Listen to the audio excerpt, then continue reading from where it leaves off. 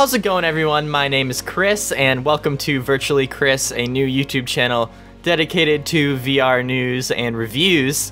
Look at my dog back there. Is that crazy? Why is he in here? I don't know. Anyway, this week was E3, so a lot of news happened, and let's jump right into it. Alright, so this week, Oculus announced 30 games will be launched for Oculus Touch later this year, with 20 being completely new experiences. These are games such as Super Hot VR, which is, you know, super hot in VR. That will be pretty darn fun.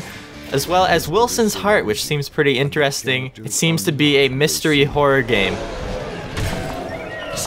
There's also Ripcoil, which looks to be a Pong-based VR game, which, you know, I mean, pretty basic, but it actually does look pretty darn fun. And then there's also Killing Floor Insurgent, which is a survival horror game.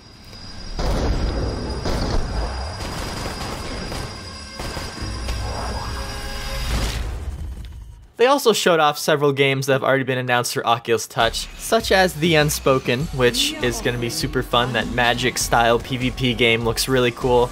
They also showed off their first-party game, Dead and Buried, which also looks very fun. It looks like a arcade-style shooter, and it looks very fun. I love the multiplayer aspect of it, so let's hope Oculus releases some social features by then. In other news, PlayStation VR now has a release date of October 13, 2016. And Sony showed off a number of games at E3 that will be released with PlayStation VR, which is said to have 50 games released by the end of this year. From what I've heard and seen, games like Arkham VR and Final Fantasy don't really live up to the hype, but they are big franchises getting into VR for the first time.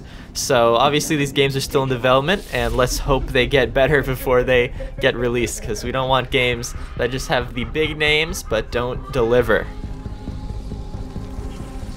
Bethesda has announced 2 VR experiences, Fallout VR and Doom. Doom VR appears to be a short experience that probably won't be turned into a game. It's hard to tell at this point. They haven't really said too much about it.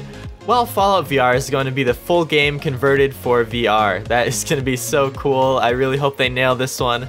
And Fallout VR is coming out in 2017 for the HTC Vive.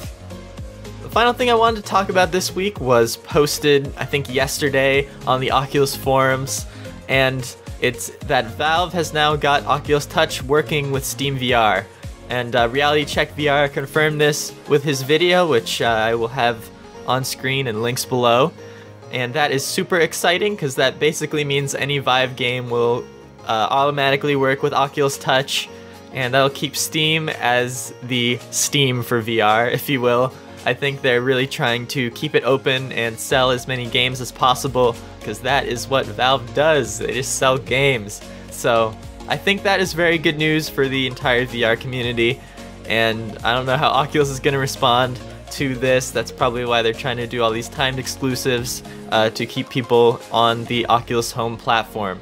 I really hope that Oculus just makes Oculus Home more social. That's what everyone wants, and I think that would be how they could beat Valve in terms of the content race, if you could, you know, meet up with your friends before games and lobbies and things like that. So, and I mean, we'll see what happens, but anyway, that was it for this week in VR.